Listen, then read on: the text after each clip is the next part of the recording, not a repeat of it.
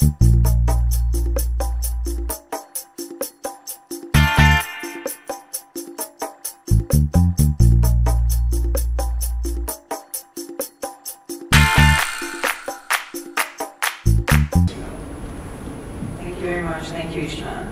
first of all, good morning to everyone, and it's a great pleasure to welcome you here in the European Parliament. But before I start, I would like to express my thanks to the Hungarian Europe Society, István Hegedűs in particular, for organizing the second part of this workshop on illiberal democracies. As you probably all know, the first part took place in Budapest a few weeks ago.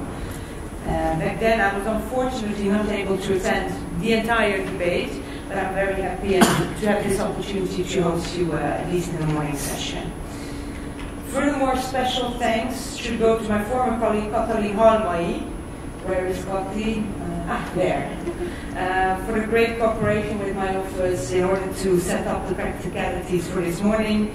And my apologies for having this debate in this enormous meeting room.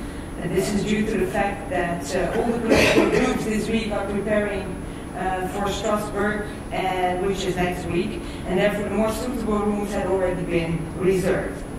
Now, I was asked, that, of course, like it always happens when organizing a seminar, yesterday my role at least changed, which makes it, I'm sorry if it's not always a logical order in which I'm speaking, but it's a kind of introduction pre-prepared, added with some of my comments. So, to say something about globally, because I think, István, that's also what you want me to do.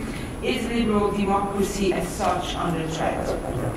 Before I entered the European Parliament, I worked for an institute called the Netherlands Institute for Multi-Party Democracy, which was set up by 7 Dutch political parties in order to assist political parties in what we call young democracies.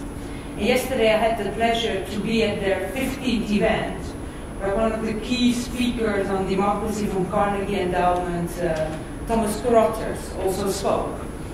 Is liberal democracy under threat today in the world? It's good to take stock of that fact 25 years after the fall of the Berlin Wall. And of course, many things we see around the world are not really giving us great hope. Like what's happening in Russia, I think there is really a development in that country which poses a threat also to our concept of democracy. Also, when you look at countries like China, Venezuela, Saudi Arabia, also a country like Burundi, where I worked a lot in the past, which at this moment is really in a very critical stage after years of very, very delicate democratic processes. We're back at the stage that it can all go back into a civil war, which I really hope will not happen, but of course also in the Western world. We see democracy in the United States, which is not always functioning the way we would like it to see according to school books. Of course, also within the European Union, Hungary is unfortunately has become an example which where we are seeing a threat to democracy. But we should also think about countries like Brazil, Indonesia, India. These are democratic countries, all of course with their own weaknesses like we all have, who are exerting a positive, also a country like Japan, South Korea. There are good examples around the world, and we sometimes tend to forget them when we speak about this growing trend of illiberal democracies. Carruthers yesterday, for instance, mentioned that Russia is simply a badly governed country which does not appeal to anyone.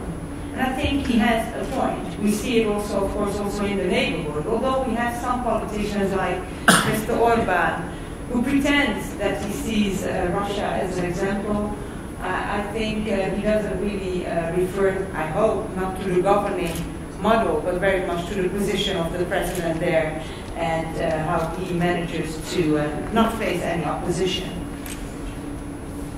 I think it's always very important that one of the biggest threats I see myself to liberal democracy is democracies which do not deliver. I think we have come, I just spoke yesterday to former colleagues in Tunisia, very young, delicate democracy where they have huge problems for the last 4 years to come up with economic growth. And the people I spoke to who work on democracy assistance on a daily basis, they say this is the threat we are facing. If the government is not able to also create benefits of an open society and system, we are very afraid what type of attraction this might give to non-democratic forces in the country. The other thing is, of course, checks and balances. Civil society, free media, we all know it, but it's so important because, of course, undemocratic politicians can be elected in democratic ways. We've seen it happen in many countries. But still, coming from a country as Holland, I'm confident. We have some politicians which I consider not being real Democrats. But I'm confident, even if they would come to power, that we have a very strong system of checks and balances, strong civil society, and free media, which will never allow Holland to become an illiberal democracy. This is, of course, an important aspect, so we need to continue to support also those aspects of society which are actually providing the protection against illiberal democracies. And then perhaps it's not a popular thing to say in a parliament, which is here, of course, mainly to make legislation. But in the end, we see many countries where legislation is fine, legislation is in place, there is anti-discrimination legislation. On paper, if you look at it, the electoral law is written in a way where countries like Holland, France, Britain can learn a lot from it. But still, the practice is different. And how to change the culture, for instance, winner takes it all in a society, how to change public opinion, this is a process where we see takes much longer than just legislative acts. And how to tackle this one is also much more difficult to answer than when we see a flaw in legislation. And let me say a couple of words. I know a lot will be said also on Hungary and why we are here also in this European Parliament. I'd like to point out that the situation of Hungary has been many times debated in the European Parliament, also since I became a member of the Parliament last year.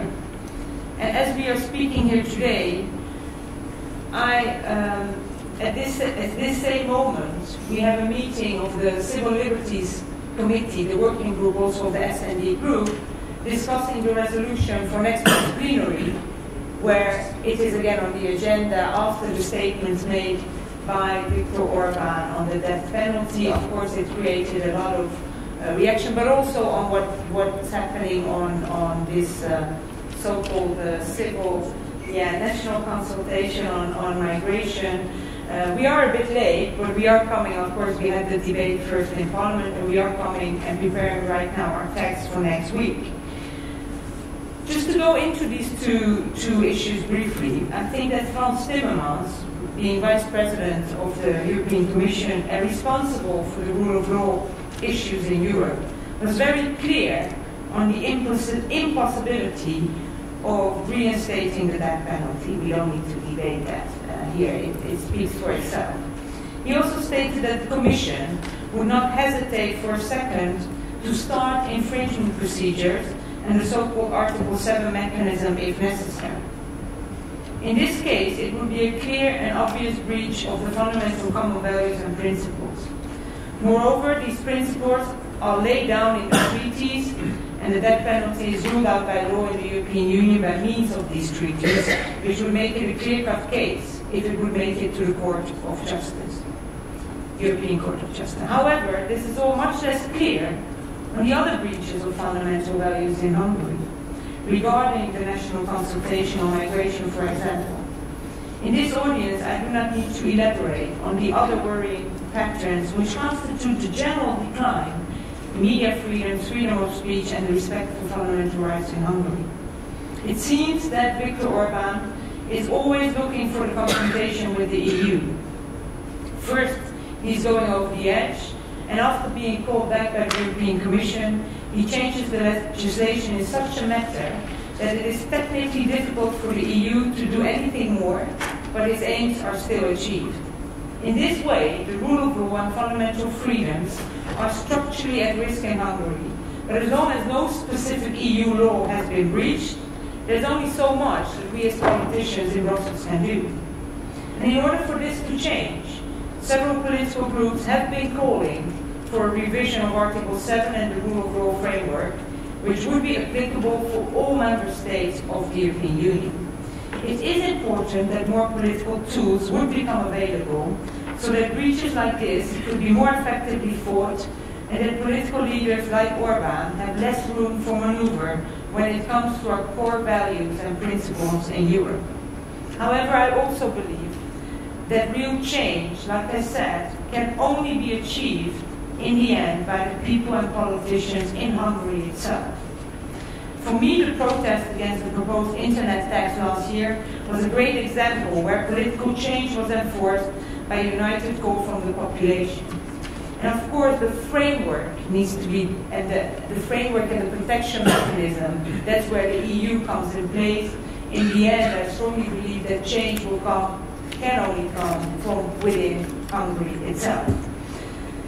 We need to find this unity in the political sphere as well, I'm finalizing, in the European Parliament as well as in Hungary. Where anti-democratic forces are in charge, the democratic parties should unite in their efforts to fight them. I've said this before and I will say it again. We should not accept that this debate results into a left-wing versus right-wing political discussion, because it isn't. This is a discussion where we as Democrats from the left and the right and the center should unite in order to protect the system Europe has proudly, I think, built up. For all these reasons, I'm very glad that we are here together with people from various political backgrounds and various political points of view. I'm very much looking forward to the debate, and I hope that it will be a pleasant and fruitful day. Thank you very much. Thank you.